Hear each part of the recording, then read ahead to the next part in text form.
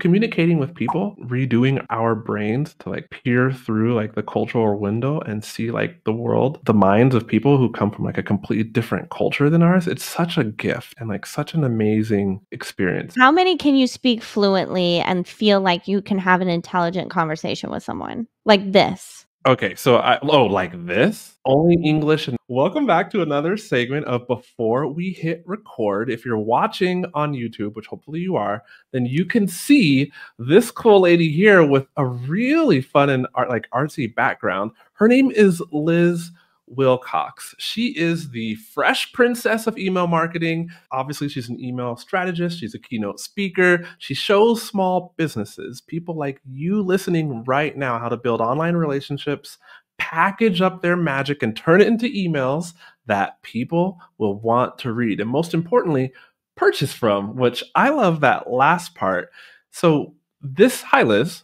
Hey friends, I am so excited. This is so cool. I feel like I'm in like my Facebook group is called the Sound Booth. I feel like we're in the sound booth right now. This is like a making the video type of thing. It really, really is. Like, and so this is before we hit record, because all those cool people that I've interviewed in the past, and now it's like we had good conversations to get to know each other, right? So like we could make a good podcast episode and like not have it be awkward, like just talking with a stranger that's a guest expert. And then I realized the audience needs to hear these conversations because we're more than just, I'm an online business owner and this is what I do. And I only have like one facet to my personality, which is my online business. It's like we have like dreams and hopes and aspirations and fears and cool backstories and, things we like and dislike and families and like partners. And we got to like talk about all this. So that's why we're having this segment. She says you should only be spending 20 minutes a week writing emails. And I know for me, let's just call me like the written word. I have difficulties with the written word. So I'm like, how can I achieve only 20 minutes? I would love it because truth be told, I'm just not doing any minutes right now because it's so intimidating. It's true. It's true. I've tried many things, like trying to have my team write the emails and then me look at them and I'm just email adverse. So I'm willing to, I can't wait to hear that from you on the next episode. And the listener will also enjoy like, how can we better connect with our audience via emails and what we're doing wrong in our email welcome sequences so that we can improve conversion rate. So that's coming up in her guest expert episode in a moment after we get to know each other. If you don't know who I am, hi, I'm QUÄY.jo. I'm the new host of The Art of Online Business, but it's already been a moment though. 5 months. I'm just applauding. I'm one of those like awkward applauders. I like applaud everyone and everything. But anyway, QUÄY.jo was about to say his awesome spiel about the art of online business and how he's taken it by storm in the last 5 months. Rick Mulready is no longer the host. And if you want to know where he's at and what project he's working on, it's a really cool AI project. And if you're like, QUÄY.jo, who the heck are you? Well, there's another episode where Rick was interviewing me and he shares why he chose me to be the new host. And if you don't listen to those episodes, know that the podcast remains largely the same. Tips and tricks and strategies and behind the scenes peaks. And of course, Facebook ads goodness to help you, an online course creator, scale your business up from low 6 figures to high 6 figures. And with that, Liz, I like your golf claps. You would do well on the side of a golf course at the. I love it. Thank you. You know what? I am so excited to talk to QUÄY.jo today. And I think like he's on this opposite end of something I've done. I've actually sold a business, and part of the package, the new owners took over my live show. I did a live show on YouTube every Tuesday, and they bought it in March 2020. They bought the business. It was an RV travel blog, and they still do the live show today. So when I got hooked up with the Art of Online Business and QUÄY.jo, I was like, oh my gosh, this is so cool. Like something is living on. Like I feel like that is true entrepreneurship when you're like buying and selling, when you create something and it lives on and it has this new identity and this new life. And so I have been loving the new identity of art of online business. So yes, golf clap all day for the new host. This is really exciting. Oh, thank you. Thank you. It was intriguing when I was talking to Rick. Like, he was quite public about um he was quite public about his struggles with burning out, and then wanting to pivot, but not disguising a failure with the word pivot, like so many of us do, right? But actually, his previous business is going just fine. I mean, I was working as a coach inside of his accelerator that coached like high earning, established online course creators, and his interests just were beginning to lie elsewhere. And so, like when we had the chat, he was saying that like he was just going to end the podcast, and I was like, well, why don't I take it over? And he was like, there's no one else that he would trust with the audience but me, you know? And I was honored when he told me that after work. I mean, we worked together for like 3 years. So as far as the consulting slash coaching in the online space, like he taught me most of what I know now, minus some books that I read and other courses I took. So like I'm still deeply indebted to him. Like his spirit lives on in the art of online business. That's so cool. And I love what you just said about, his interests were just lying elsewhere, but it's like, why let this thing just fizzle out, just die? And also like you coming from the community, like literally from the inside, the call is coming from the inside of the house.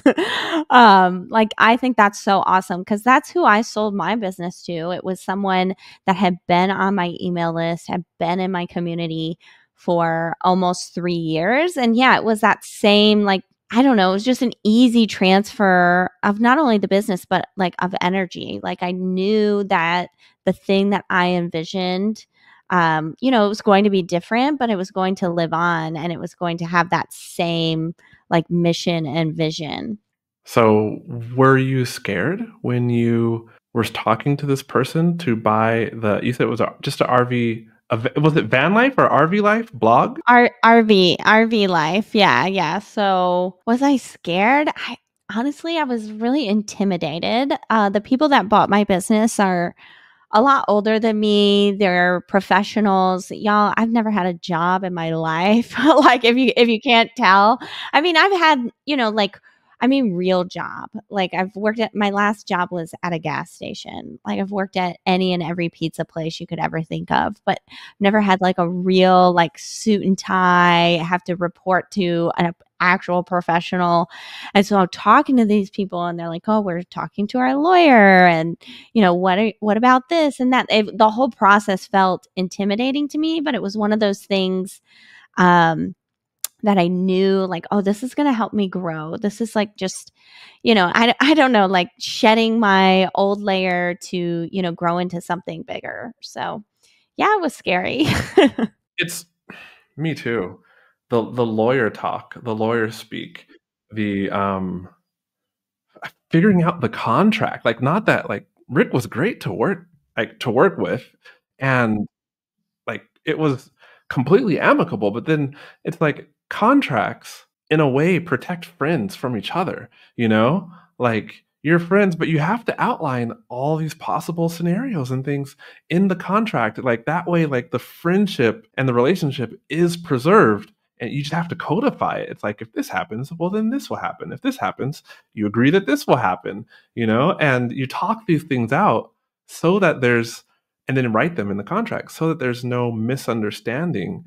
And at least that's the way it was explained to me to encourage me to just keep going because, man, when we were working out the contract, that was just a beast of a process. It is a beast. Yeah. And I think you're right. It's just something you have to do because you never know, like nobody wants the worst case scenario, but it is kind of this protection of, okay, we're going to stay in this box. And if this happens, like we've got an exit plan, we've got, a second strategy. And it just, I don't know, it's kind of like by the end, I was like, oh, this feels like less intimidating and more like a security blanket. I know exactly what's going to happen in just about every scenario. And so now it's less intimidating. There's, usually it's the fear of the unknown, right? And so, okay, I know everything now. So I can kind of release it. I feel like I maybe did the listener a disservice by not teasing the fact that you set up your business to run itself for 3 months while you recorded on like the latest season of Survivor. Oh, yeah. That would have like hooked a lot more people in. I just might re-record the intro at the end of this episode You could just put like a little clip of that, like, shout out Survivor, CBS. because that's huge. It is, thank you. It feels big. Like, okay, so being on Survivor and it's filming right now, or I'm sorry, it's not filming, it's airing. We filmed in June 2023. And so it's airing on television, and that feels really big.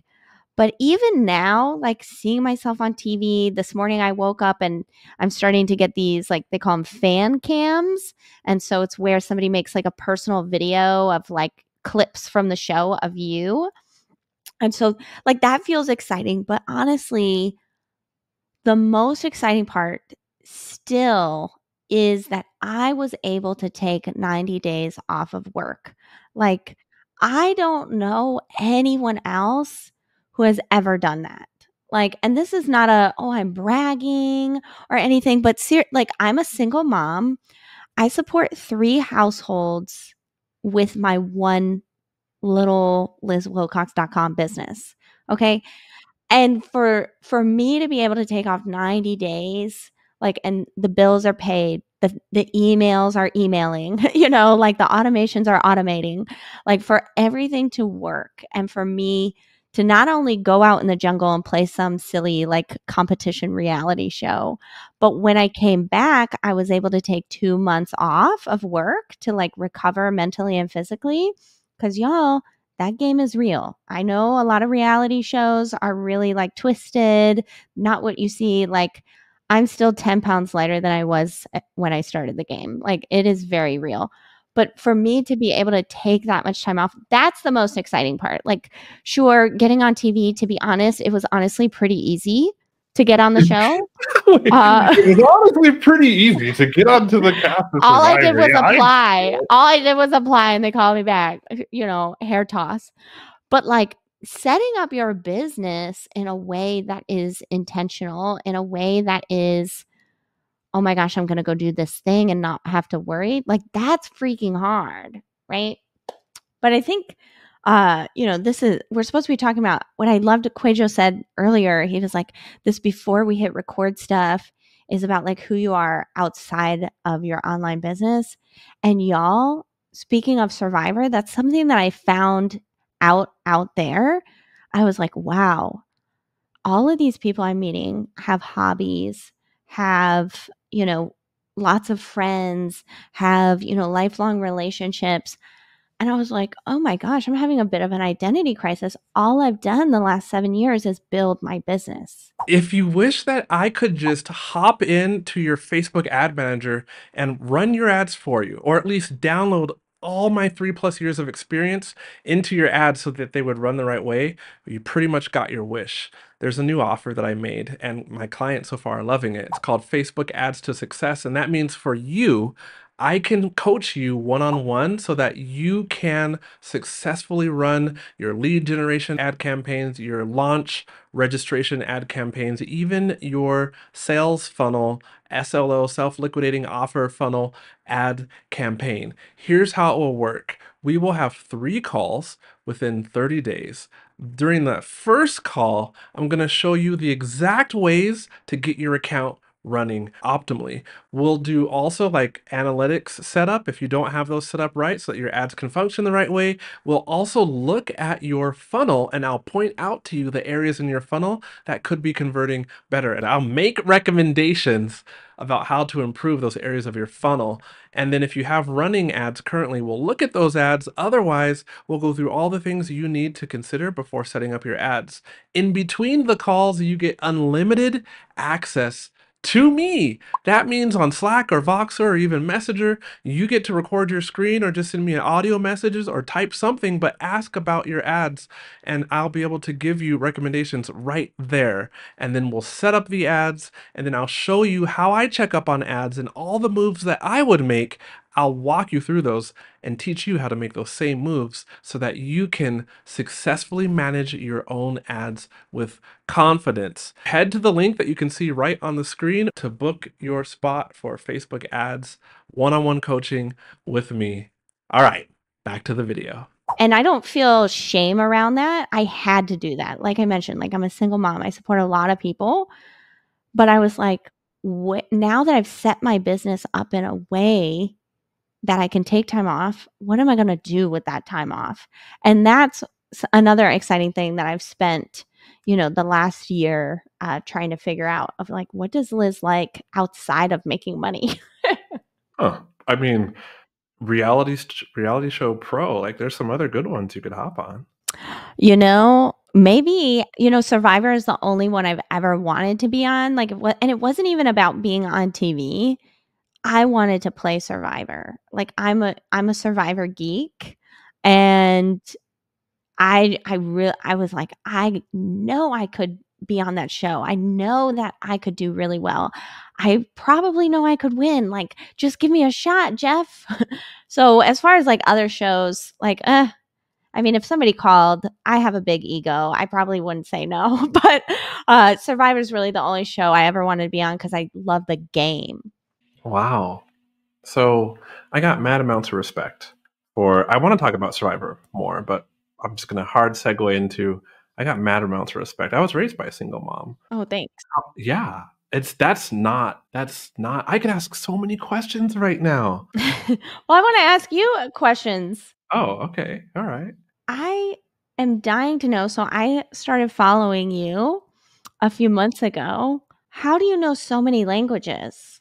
I feel like how many languages do you know? What does no? What does no mean? How many can you speak fluently and feel like you can have an intelligent conversation with someone? Like this. Okay, so like this? Only English and Mandarin Chinese. Oh, only. Well, if you're saying like this, I can still do a podcast interview if I needed to in Chinese. It's a bit rough now because it's been like since January of 2020 that I lived in China. Oh, you would pick it back up. I would. It's just now For sure. I read some That's books. back of brain stuff, you know? I hope so. The only Mandarin I speak is with my son. We still speak every day, but it's hard because he's growing up. We're here in Mexico, right? And so he's growing up and he's in school for whatever, 7 hours a day. So the language thing, like after speaking to a 3-year-old and a 4-year-old for so long, it's like my language has just gone down the toilet. Not that like he has a potty mouth. I feel like all these puns, I should be from Britain. Um, or I'm just a dad with bad dad jokes. But it's just so simple, the language we say, and it's so repetitive, like the basic kid routine. How old are your kids? I have one daughter who's 9. Okay, so I'm almost there. My daughter turns 8 in like a month. But yeah, the language just got simple. Have you heard the analogy about learning foreign language? Like a foreign language is like a tree. No. Okay, so imagine like this oak tree that's like 100 years old, and so it's quite big, it's quite robust, and that's how a foreign language is once you grow the language and put in the time. But when you pull yourself either out of the environment where the language is spoken or the manufactured environment that you've created to grow your language, like a mix of TV shows and daily practices and tutors and college classes maybe and all this, let's call it input, then the tree starts to die, and it always dies like trees in real life. The leaves go first, like, or if you think about like a tree when fall time comes, this would be whatever the opposite of a deciduous tree is, the leaf-bearing trees. It's the little leaves fall off first, right? They turn color, and then they fall off, and that represents like the fine vocabulary that you have, the adjective that you really only use once in a while, those start to go first. And then if a tree is dying, it's the branches that fall off next, or that rot, and then finally the bigger branches, and then it's the trunk, right? And so like the trunk represents the easiest things, the things in a language that you use the most often. And so, like, my Mandarin has been dying, but I can still use it pretty well. I mean, I was speaking it there for like 12 years. So, how many languages do I know?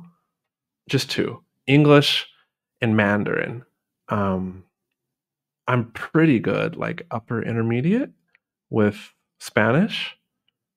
And that just means I can't like get in a fight. And I probably, anytime like my brain would get stressed, my language still deteriorates if it's Spanish. And so like I'm not going to take care of like pipes flooding or like God forbid the house is on fire and like I have to call the fire department. Like at that point, I would just like my You language probably would start speaking Mandarin. probably would, you know? I can Under do that in stress. Mandarin though, is a thing. I can do that in Well, if Mandarin. you're in Mexico, I'm sure it will come. Well, hopefully something would come out and get the fire department to come. You know? Right, right. Fuego, fuego ahora. There we go. You got some Spanish skills. So I actually want to counter what you said because I feel like it's all there. Like, sure, like it's just asleep. You know, it's like some of those like plants and animals that can freeze and then they come back to life. Like instead of like a tree, it's like, you know, something like, you know, bears go into hibernation and their whole system slows down. And so, like, I don't consider myself a Spanish speaker at all, but I did learn Spanish in first, second, and third grade, um, which I think is why my accent isn't terrible. Like, it's not the best, but it isn't terrible. People can usually understand me. And then I spoke it in, you know, in America, you have to take, you know, a foreign language in school. So I took it there again. And then it just lay dormant. You know, this is, I ask you because this is my greatest regret in life is not speaking another language fluently. I feel like it makes me feel very ignorant. And so I know I'm not, but ignorant as in like unknowing and limited, not ignorant as in stupid. And I fostered a girl from Guatemala, and having her in my house and having to speak with her dad, I was like, wow, I know a lot more Spanish, or I can learn it a lot faster than I thought I would. And I think it's because those, you know, those roots are deep, you know, maybe back of brain stuff, and it was just frozen. And the tree, if we're going to use QUÄY.jo's example, like is coming back to life much faster than if it hadn't been planted at all. So I think you're good, Boo. I think, you know, give you 48 hours, you know, in a city that only speaks Mandarin and you'd be fine. Well, thank you. Thank you. And don't worry about an accent. Like, I have an accent, you have an accent. We worry about accent so much, but it's like there's that quote like it's like, do you know what a foreign accent is? It's a sign of bravery. Yes, I love that so much. I love that so much. I have to tell myself that too, because I get outside and I really love to have a good accent. But there's just plenty of times. I can remember my wife and I were joking with a neighborhood friend who was over playing a board game, and we were joking. This is very recently, actually. So you know, Semana Santa, which is like Holy Week, but in Spanish, because Semana is week and Santa is holy, right? Mexico being like at least historically like a Catholic country, and so Holy Week's a big thing here, just like it is in the Philippines. My team just got back from their vacation, and my wife and I were joking that what we're gonna do is get Santa hats and put them on and then hand them out to like Mexicans and just see what would happen if like Santa. we're like Happy Semana Santa and we would say it with our gringo foreigner accents. And just see if like people would get upset or if people would like laugh and think it was funny. And so we were telling this to our friend who is a Mexican, and we're like, yeah, we're gonna like, you know, speak with our gringo accents. And she's like, just speak with your normal gringo accents. And I was like, how dare you? I don't have a gringo accent. I've been working hard on this thing. Shots fired. Shots fired.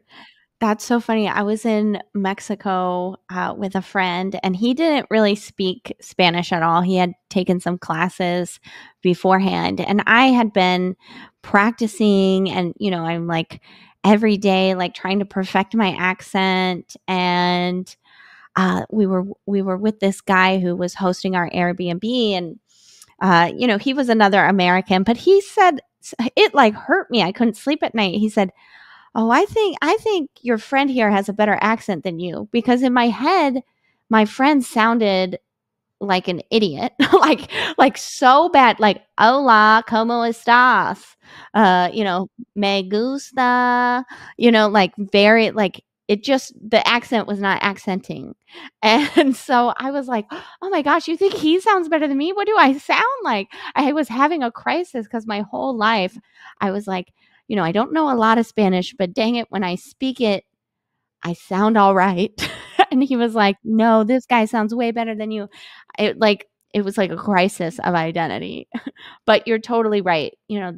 Having an accent is being like showing how brave you are, because it is really scary to, feel like you're going to sound stupid or ignorant or limited, right?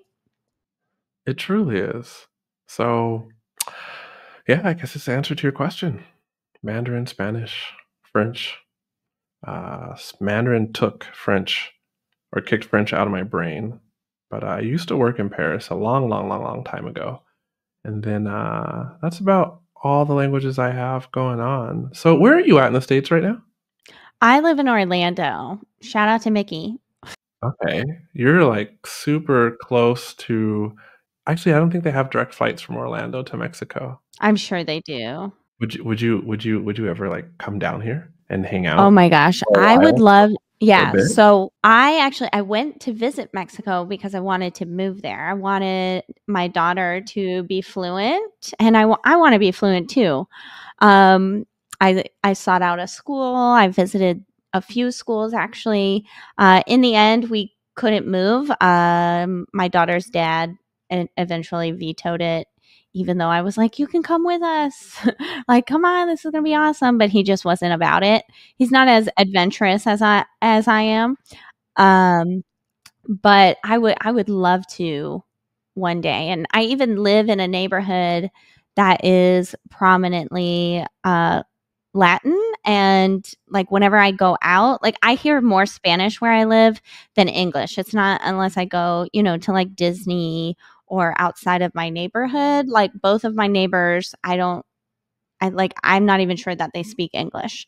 So it's a very Latin neighborhood. I go to the supermarket, everything's in Spanish, the signs, the name, and so I'm trying to be as immersive as possible for still living in America. I feel like the Latino community is super welcoming. Like, there's probably so many opportunities to speak Spanish, like just right there where you live, you know? Oh, all the time. Every time I go to a restaurant or a store, I speak Spanish or say, "Oh, can I practice my Spanish with you?"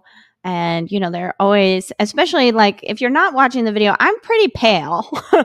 And so they're like, "Wow, this is awesome. She's trying to learn, our language, be immersed in our culture." So I think they're incredibly welcoming. And, don't listen to the media, y'all. Like, Florida is actually incredibly diverse, and like there's some really amazing cultures and people here. I love living here. We were looking for a tutor for my son, and I had to join like there's this app that people in China use called WeChat. And so I was on the app and I looked for a group that was here in the city I live in, central Mexico, called Querétaro. And I found a group of Chinese folks and jumped in and started sending like messages like, "Hey, would somebody be a tutor for my kid, like in their free time?" And so that's how I found a language tutor for my son. Not that he needed it initially, but just to provide more exposure to Mandarin Chinese. And like, I bet if it makes economic sense for you, there's somebody, who could just speak Spanish with your daughter. Um, Come over to your house, go through some material, like, like it's, yeah. Yeah, I love that idea because she actually goes to a bilingual school, which is why we moved here. Yeah, yeah, but it's not. It's not as much as I would like. I thought it was going to be complete immersion, and it's not. Is it certain subjects? Like science and math are all in Spanish and the rest are in English? What they do is there's a teacher that speaks English in her classroom, and there's a teacher that speaks Spanish in her classroom. But her classroom is kind of large, so I feel like sometimes they just speak English to her. When I'm like, you could speak Spanish to her. I don't care if she gets behind, she'll speed back up. But I think that they were having difficulties. They said they used to be immersion, but when the kids got to middle school, because they had never learned in English, they were really struggling, and the public schools didn't like that or whatever. I don't know. But anyway, I've been looking for someone outside of her school, just an extra hour a day to converse. So WeChat, I'm writing that down right. Oh, well, WeChat's Oh, is that just for Asia? Because I've heard of that before. Just for WeChat is China. the Oh, it's social just a media Chinese. app for Okay. it's just a Chinese thing. You're not gonna find anyone else on WeChat. If you want to meet the Chinese community, then get WeChat. But I don't know where I don't know where you would start. Like, I've never gone an official route to find a tutor. Like, I've always just asked around, like, hey, do you got a grandma who's free? Right. I could just ask my neighbors, I'm sure. Right. Yeah. Because anybody who is like an adult or like a college student, for example, um, can easily take like 9-year-old material. Well, actually, not so easy. 9-year-olds, what they're learning is actually really advanced. But you know what I'm saying? Like, to just take a book and provide conversation around that, or any other extracurricular materials you have, could be could be a good move. Could be a good move. Yeah. Thanks for reinvigorating my spirit around this. I'm excited. You talk to me about language or moving, like, I'm likely to try to convince you to study more, engage more in language, or just move somewhere. Like, if I wasn't teaching Facebook ads or being a Facebook ad manager, it probably would be start a YouTube channel about learning foreign language and just, get sponsorships that way and try to get people to learn more of whatever foreign language they're passionate about. Because it's, communicating with people, like, redoing our brains to like peer through like the cultural window and see like the world as it's been set up in like the minds of people who come from like a completely different culture than ours. It's such a gift and like such an amazing experience, and challenging, but it's addicting, and like I just would do it over and over and over again. That's awesome. Yeah, that's why I had an RV travel blog. I love to travel. I love to experience new places and new everything. Unfortunately, I'm in a situation where I can't just leave the country. But you're darn tootin'. Like, my whole plan is to retire in 10 years when my daughter graduates, and like, you'll never see me again. Like, because I'll be, well, a lot of new people will meet me in all sorts of cultures, and I just love that stuff. I geek out on it as well.